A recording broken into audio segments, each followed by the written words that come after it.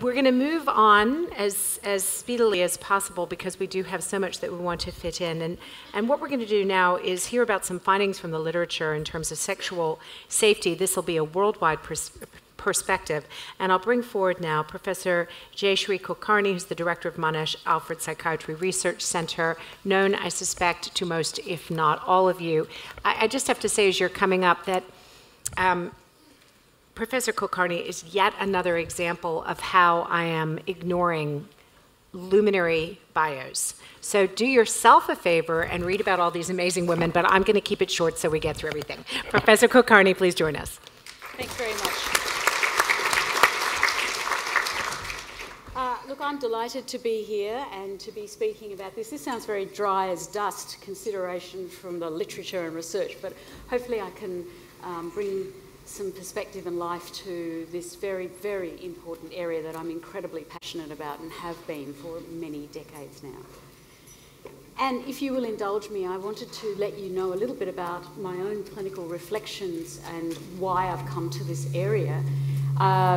Giving away my age as an old person, I was a psychiatry registrar in 1984, began my training then and got my FRA and ZCP in 1988. At that time, I did a lot of my training at what was Prince Henry's Hospital, and it merged with what was Queen Victoria Hospital, and they both became Monash Medical Centre, but it was near here, it was up along here.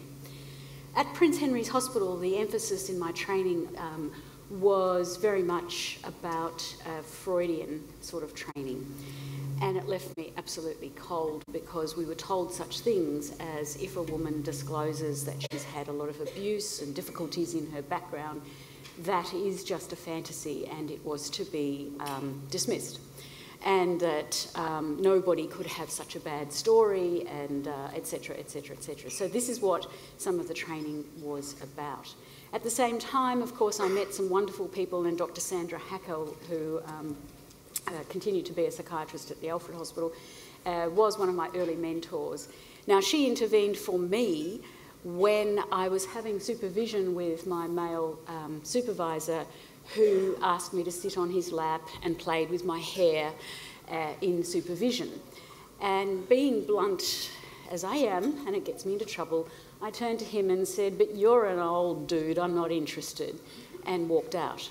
Now, what that ended up with me happening was Sandra was very instrumental in rescuing me, because I thought, well, I'm going to go back to emergency medicine. That was my love at the same time. I've had psychiatry, this is terrible, I'm not interested. And she said, no, give it another go, but go to another place, and we organised for me to go to Royal Park Hospital. There I worked in the John Cade unit, and I have to say that looking back on the way we managed a whole heap of people at the time, that was the standard treatment, and I've got to say I am appalled at what some of the things that happened. I'm not at all happy with what happened, and it really lit a fire in my belly about we need to do this better. There was a whole lot of issues, and it ended up with me working in the women's back ward, as it was called back then. And it was a brilliant experience, because what I learned from a number of very, very wise women who had been in the hospital, and those days the stays were very long, was incredible. So, you know, we worked together on such things as thinking about how could we improve the lot for women with psychosis, and that's what I did my thesis on. So I started in the area of psychosis, but listened to a number of the stories of the hardships, the traumas, the awful, awful stories, and again have kept in touch with some of those particular women who obviously since then have not remained in hospital. The clinical observations that you know, we make, the international research that is documented is part of this process. But from my point, the fire in my belly is still burning, because I can't stand the thought of injustice. As an Asian, dark-skinned female, I've had my share of rubbish. I still am lectured to by male colleagues who tell me that I am dangerous with getting registrars to think about trauma stories in their patients. You know, we still fight the battles. got a sort of collective of female psychiatrists who band together and shake our heads and try to move this cause and campaign on. But one of the things that I've found is that we're not alone in this situation. There is a worldwide problem with assaults and other problems that women should never have to face and are facing. The decreasing length of stay on inpatient units, the increasing acuity, that is people being very, very sick when they come onto hospital wards, is a big problem everywhere. In my role as the president of the International Association for Women's Mental Health, I get to meet with colleagues around the world and look at the situation around the world. There are mixed gender wards in the US, in Europe, in New Zealand and Australia, and the same issues of assault, mainly against women, are there across the world. What's interesting is when I talk with my colleagues in the UK, and I've seen some of their data, that in fact they went to that gender segregation model in 2008, and their rates of assault against women has decreased. Now, it did require an injection of funding and rebuilding of units, and I think, you know, we could easily do it. I'm listening for a promise, a commitment of funding. I haven't heard it yet, but, you know, again, wiser, cooler heads tell me to just keep hanging in there. I have been hanging in there since the 1990s working on this issue, so, you know, my patience is wearing very thin, but we need to keep going on this campaign. The gender segregation issue in the UK was prompted by a research survey, the National Patient Survey that was done, and provided the evidence. So again, this whole process, the documentation in front of you, the methodology which I stand by because it was my senior researchers and myself involved, is very sound evidence-based work.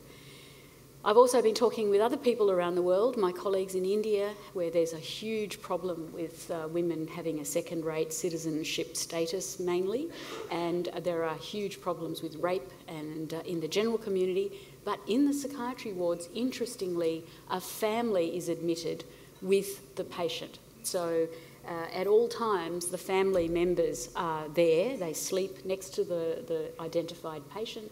They feed the patient, as in bring in food, and are part and parcel of the whole care. And that, therefore, means that there is some protection. Of course, if there is intra-family assaults, then you have another issue. But often what happens there is that there are extended family members, etc., involved. So that's how they get around that. In our international women's mental health congresses, our colleagues from the Middle East and other Asian countries just shook their heads at us and said, "This is a ridiculous problem. You have brought this problem on yourself. Why don't you just have male and female wards?" And they just say, "Well, that's just where it's at. What are you doing?" So, why do this review? And this is an important quote by the Human Rights and Equal Opportunity Commission of Australia in 1993. So you can see where my impatience is there, because coming from this, a number of other things happened. For some of us older folk, we were involved in the tailoring services for women document and working party in 1996. So, you know, the issue's been kicking around. I harangued, probably stalked politicians until such time as we got $240,000 for the Alfred. Sandra Kepich-Arnold, who is the Director of Nursing at the Alfred, and I pushed to get the first women's only wing in the Alfred. And we did we did some research looking at the assaults before and the assaults after, and you don't have to be a genius to understand that the results were that following the implementation of a women's only ward, the assault rate went down. So the issue is there, the issue is not new, the issue is continuing, but it is time for action. It really is time for action, and it's got to be a considered, concerted, long-lasting action, and not like me, the angry voice that's one out there throwing a bucket of water in the desert, but a concerted, long-lasting action. And therefore, my meeting with Lynn Coulson-Barr and B. Mitchell-Dawson and Colleen Pearce was like an absolute gift for me, because these are women who have the knowledge of how to take passion, anger, and harness it in a way that is bureaucratic speak, is politician speak, and through their teaching of me, how to actually harness my incredible concerns about justice, that this is the way forward. And I've been very, very fortunate to work with them. It's been a real pleasure, but also very educational. And I'm terribly grateful for B. Mitchell Dawson, who started, and with Lynn, of course, this whole process. MAPRC, that's Monash Alfred Psychiatry Research Centre, which is the research centre that I direct, was commissioned by the Mental Health Complaints Commissioner to put together the research. And this is what, it's a very unsexy title. It's Sexual Safety of Women During Psychiatric Hospitalisation, Risk Factors, Consequences and Emerging Key Factors in Providing Trauma-Informed Inpatient Care. Dr. Jasmine Grigg, my senior research fellow colleague, and I did the work for this literature review. I can't go through the whole review, and we will hope to publish that review in a journal as soon as possible, but the ramifications of it are to try and get it out into all kinds of different literature so that it is not confined to literature that's really dry as dust. So the aim of the review was to look at the review of risk factors, to look at mental health and health consequences of the breaches of sexual safety experienced by women during mental health inpatient care, the provision of female inpatient trauma-informed care. And again, I agree with my colleague, Professor Louise in the audience, who, we're sick of hearing trauma-informed care as a sort of mantra that doesn't really have anything attached to it. And that's part of this process as well, to make these things not just catchphrases that people glibly roll off the tongue, but to actually have some meaning behind that. And again, the review and the evaluation of current and emerging strategies from around the world is looked at. So the methodology is a standard methodology, and these are the electronic searches. These were the search terms, and 148 references were included in the final paper, but that was actually out of 664 total reference number. The summarised findings are that we can look at it from different angles, but this is sexual safety incidents in the mental health inpatient setting. Sexual safety was defined as this, which is the recognition, respect and maintenance of physical and psychological boundaries between people. Australia and the US data indicates that between 5 and 45% of inpatients have experienced sexual violence during an admission. So the broad, between 5 and 45, that's a huge variance, is because of the reporting. And again, we've just touched on that. When does it become considered to be sexual violence? And that has subjective aspects to it. The US data identified sexual behaviour amongst inpatients to be between 30 and 70%. The UK data is important to consider separately because of their particular model of care, so that, again, this is the preceding their move to gender-segregated wards, but over a 2-year period, 2003-2005, there were 122 documented cases, including 19 cases of rape, 20 cases of consensual sex, 13 cases of exposure, 18 cases of sexual advances, 26 cases of touching and other incidents. So disturbingly, in that report, the majority of incidents were categorised as causing no degree of harm. Now that is just appalling. And that actually then triggered a whole lot of political action, and that in fact led to the gender segregation of wards in 2008. The other important thing that happened was people got sued. And when people are actually taken to court, and government agencies were taken to court by individual women and sued, that in fact that then pushed forward the impetus for change. The research that's missing, I think, is really significant. So there is an absence of Australian data reporting the relative risk of sexual assaults experienced by men and women in the mental health inpatient setting. I think that was raised before, and that is a really important factor that we can imagine, but we don't have the full picture. Some data from large community-based studies suggest that 20% of women with severe mental illness have experienced recent sexual assault compared to 8% of men. Women with severe mental illness are more likely to be subjected to sexual violence than men. That's an important factor when we're looking at risk assessments.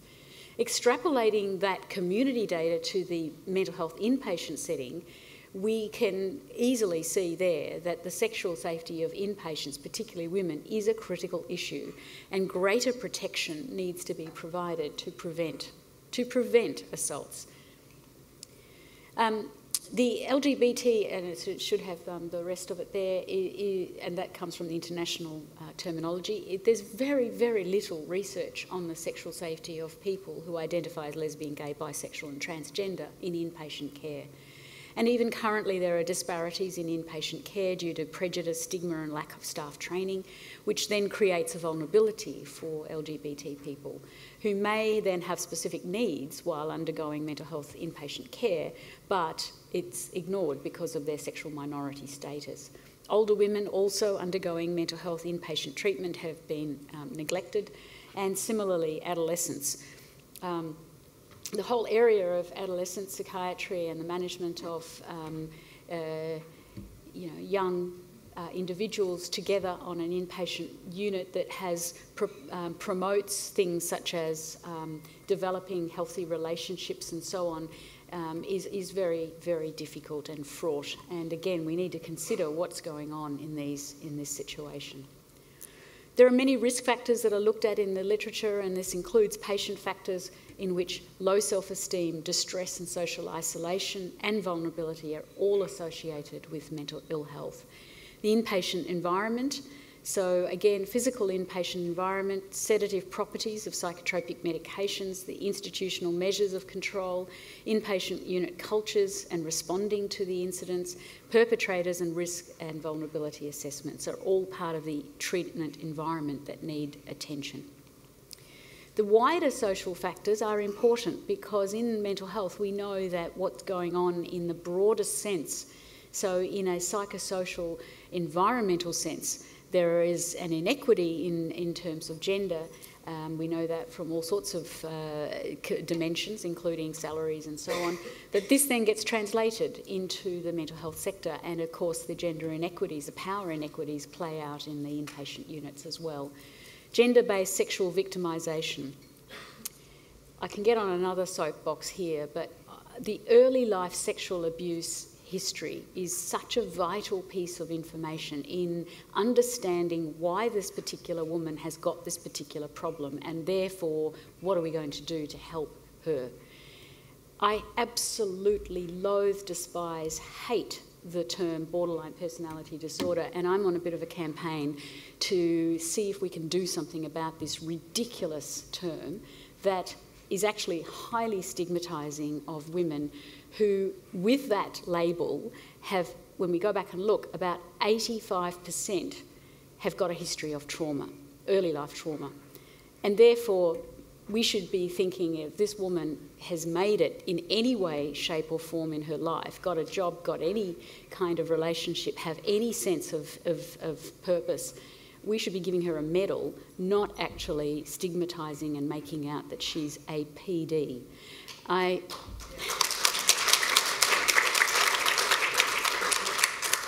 It's one of those inequities that makes my... I'm going to have to stop because this is just one of those things that I think we've got horribly wrong, and it ties into what's happening in this situation with the re-traumatisation of the individual who comes from that background. So a number of us are trying to educate from medical students up, banging that drum to say informed trauma approach must be real. It must be that we are teaching our young students, our registrars, our junior colleagues, how to take a sensitive trauma history, because more times than not, the woman wants to talk about the horrors of what happened, and we need to be able to work through it. Psychotherapists are excellent at this. This is what they do. And yet we haven't somehow managed to translate that into mainstream practice, and that's one of the things that we really need to get going with. So again, this plays into some of the issues that we're talking about today in the whole setup of safety. Cumulative abuse is also another factor of this condition, because if the low self-esteem is propagated, then the person hasn't got the resources to be able to feel worthy of something valuable, like a really nice relationship or somebody else who values that particular woman.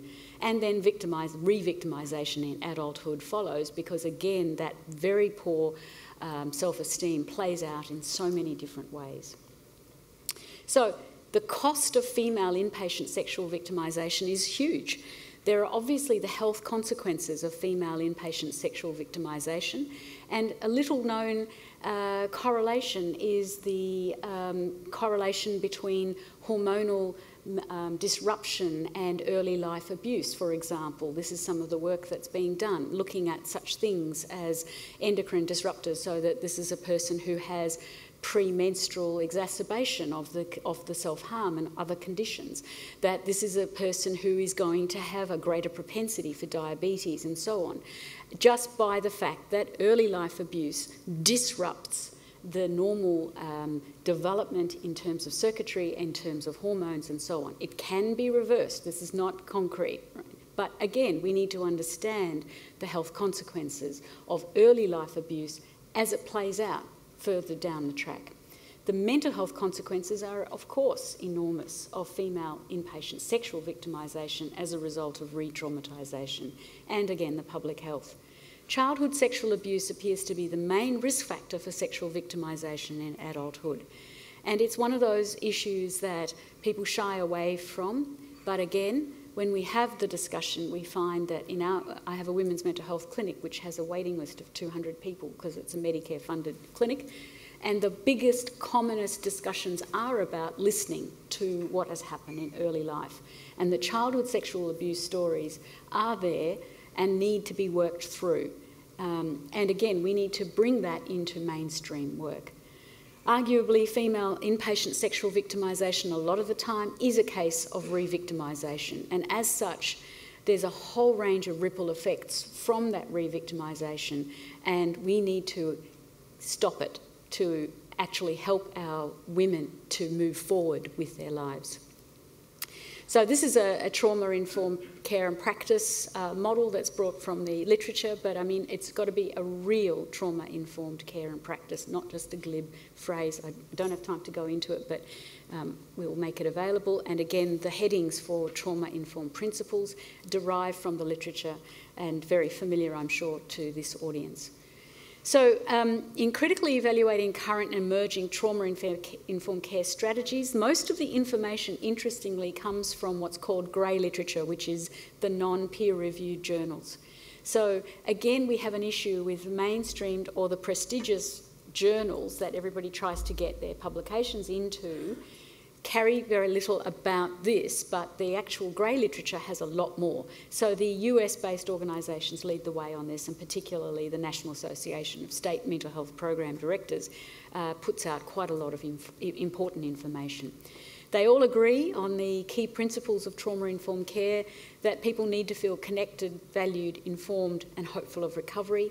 The connection between childhood trauma and mental illness in adults is understood by all staff, and that's a really important key principle to get across, and that staff are mindful and empowering in their work with individuals, family and friends to promote and protect the autonomy of the individual. Right, my view. I'm impatient. I've seen the problems. I can't tell you how many times I've felt so sad and horrified and angry with what I've seen. I personally think we need to, this is just me speaking, not the committee, etc. I personally think we need to take it to a very definitive stand and have a really good go at the solution of gender segregation. Because if we don't do something dramatic and definitive, I think the problem will continue for some time, and I don't think generations are going to look back at us and say, what the hell were you doing? This is just not on. So we've seen, and I heard the woman who told us her back-of-the-envelope calculation for the costings, but there are possibilities of doing things where many services have 2 wards. They will, often have just 2 wards. Why not think about making one a female, one a male? And then people say, well, what about the people who are transgender or other issues? Well, I might be being simple, but why don't we ask them? Why don't we ask them what is their choice? And choice is a really important aspect of it all. But again, it might be that the modification of the physical environment, one of the most concrete things we can do in psychiatry when everything else is airy-fairy, it might be that this is an important way forward to perhaps, being able to talk to our Middle Eastern and Asian colleagues when they just look at us shaking their heads. So there has been considerable discussion about the benefits of ward segregation, and there is quite a lot of support in the literature for this, particularly the UK evidence, but also other areas where smaller steps have been taken. Our own research, as I've mentioned, did find that establishing female-only areas decreased the incidences and improved safety and experience for female individuals. Against the ward segregation argument is that the factor that compromises sexual safety is whether people are overseen by staff of the same sex. So again, multiple studies have revealed repeated incidences, unfortunately, this is more international than local, unfortunate incidences of inpatient sexual assault perpetrated by staff members. Access to choice, again, that word choice is another vital part about all of this, and maybe that might be another part of the single-sex ward. My good friend and colleague Sue Armstrong, who is here, has made a film. Are we showing the film anytime soon, Sue? The organisers. Great. It's called Impatient. And Sue has been a mover and shaker in the women's only ward movement. Wow. And so please talk to Sue because she will be able to also enforce the view that some of us have. Now, I'm not speaking for everybody, and I know that there are people who will disagree with it, but I just want to say that if we need to do something definitive, we need to do it now. What I would repeat is unkind artists. So if you find our flyer, it's got one of my beautiful drawings on it. So please have a chat to Sue and find the flyers and so on. But in conclusion, sexual assault incidents experienced by women in the mental health inpatient are a significant public health, criminal, civil rights, human rights and systems issue. The consequences of sexual victimisation is staggering. It has health, mental health, ethical, legal, educational and economic implications. Protecting and safeguarding the safety of acutely unwell female inpatients must be amongst the critical function of mental health services. Trauma-informed care practice is urgently needed, and it's got to be real, and all of us who are involved in any of the educational processes, we need to really get into this in a big way and be actually educating. One brave registrar once said to me, "I'd love to be able to do this, but no one has ever taught me how." So I think that's a significant point, that we've got to be educating people from all the disciplines who are involved in care about what exactly is this, what does it mean, and it can't be a phrase. Environmental change, I've banged on that drum a lot, but cultural change. Cultural change is really, really important because people feel overwhelmed in the mental health services by the issue. They're often well-meaning, but you get this kind of, yeah, I realise this is a really terrible problem, but what can I do? Response. And that's got to be turned around as well. And it's really important that we think about all the different things that can be done at a real level, and the recommendations for the report are very, very practical ones through to system-wide change. So overall, though, we can't lose track of the fact that mental health services have a responsibility to provide a safe therapeutic environment for all service users. We need to do much better for her. Thank you.